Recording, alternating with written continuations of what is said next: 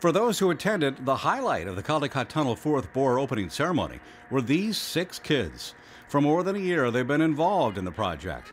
They were among 300 school-age kids from Alameda and Contra Costa counties who submitted designs for the medallions, which now hang over the east and west portals.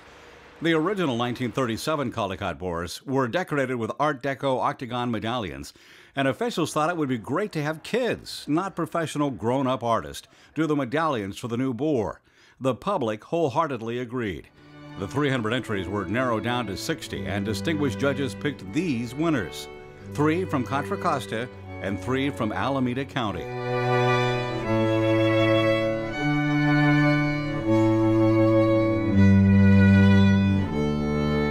Here they are: Chaya Tong, Danielle McCann, Penelope Watson, Nuala Gorshow, her sister Aoife Gorshow.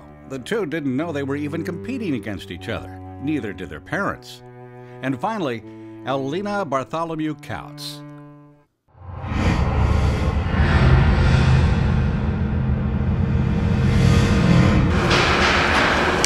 Their designs were interpreted in clay by a sculptor, and they were all there when the designs were finally cast in concrete in June at this Gilroy fabricating shop. They were not able to watch them be installed in July.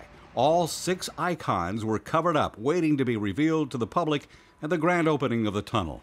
And we're actually going to pull the tarps down.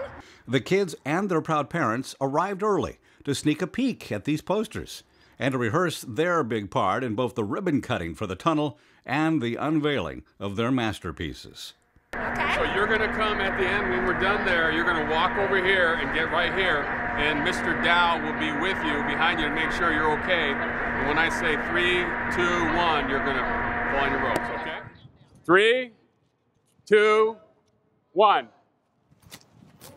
Pull it hard. Pull.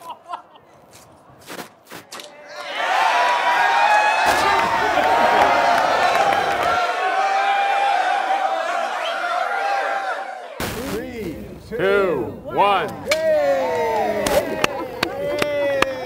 They were all excited and nervous, young Chaya Tong especially so. In 1 hour, she would also be starring in her school musical, The Music Man is Marion the Librarian. She still found time to jump for joy. Well, I feel really proud to have my medallion up there and to think that it's going to be up there for such a long time.